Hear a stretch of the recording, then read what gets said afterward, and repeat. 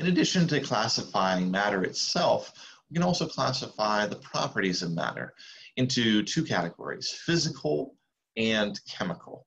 So what do we mean exactly by the properties of matter? Well, let's take a look at the physical properties. These are ones that we can observe without altering the identity of the substance itself. So the matter doesn't change, we can observe it without changing the matter itself. And those would be things like color, or the temperature, or perhaps the melting point, or the freezing point. So, well, those are the same, but the boiling point as well. Those are all things that would be physical properties where we could measure them without changing the fundamental identity of the matter itself. However, there are some properties that when we measure them, it changes the identity of the matter itself. So an example here is a match burning. These would be referred to as chemical properties.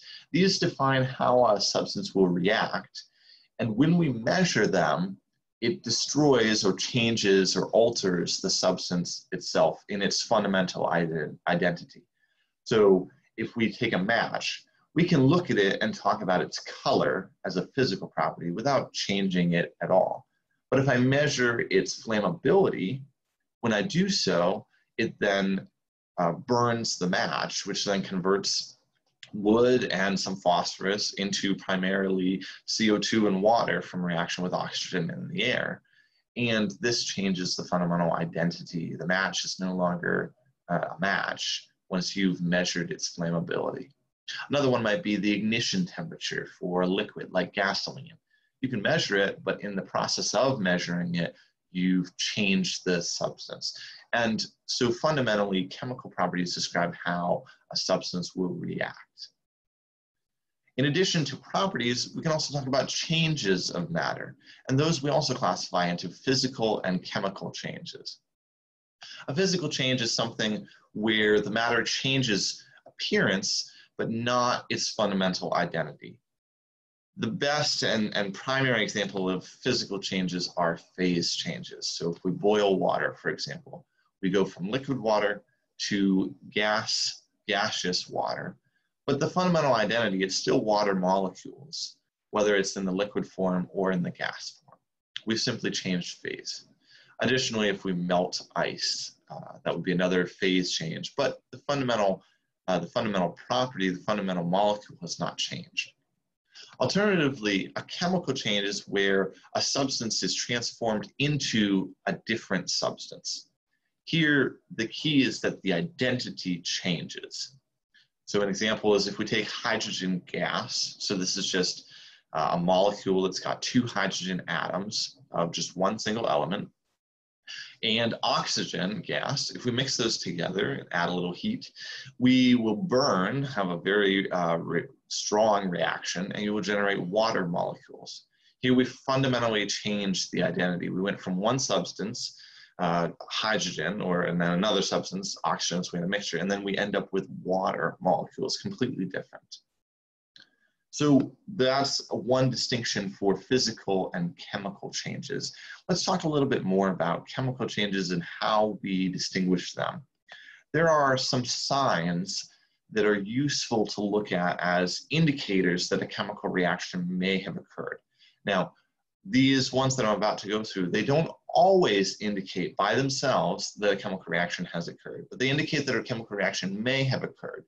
We may have to look closely, and especially if we have multiple of these signs, often these are helpful in identifying that a chemical reaction has occurred. So one of these is just a simple change in temperature.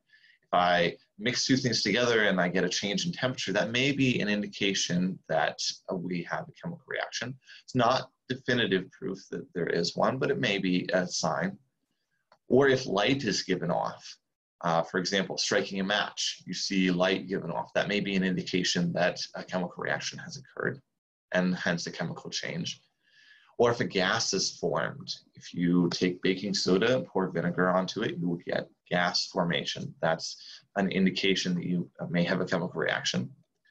Or color change in odor additionally, or if you have an explosion, that's generally a strong indication that you had a chemical reaction occurring.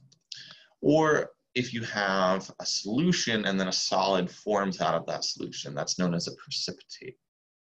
Those are common examples of signs of a chemical reaction. Now, they're not definitive necessarily in and of themselves, and we have to look carefully at them. For example, a gas forming, number 3. If you open a bottle of soda pop, you'll notice gas bubbles forming. Now, that's because there's dissolved gas in the soda liquid. That's not a chemical reaction occurring. That's simply the gas coming out of solution. Is more of a physical change. But if you take baking soda and pour vinegar on it, then you do get a lot of gas formation, and that is actually indicative of a chemical reaction occurring in that case. And there are other cases like that as well. But let's go through an example of a chemical reaction and see how these signs might help us. We won't see all of them in one place generally, but often we'll see more than one. So if you take a copper penny, and your textbook has a really nice example with kind of an engaging story of what happens. But if you take a copper penny and put nitric acid on it, add nitric acid to it, now let's just see what has occurred. Well, if you held that test tube in your hand, you would notice that there was a change in temperature, that it got hot.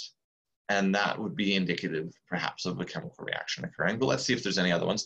There's no light given off, but there is actually a gas formed. This orange material up here, that's actually a gas that is formed above the penny. So that's indicative, certainly, of a chemical reaction, since we didn't start with anything that would have had gas present. A color change did occur as well. We went from this brown penny to now this kind of blue solution. And that's indicative that we might have a chemical reaction occurring. I wouldn't recommend smelling this reaction, but you might notice a change in odor. That would also indicate. And we do not have an explosion or a precipitate forming, but we have multiple examples here of our signs. And so we certainly have a chemical reaction occurring here. And as we progress in the later chapters of this book, we'll be able to describe that chemical reaction in more detail.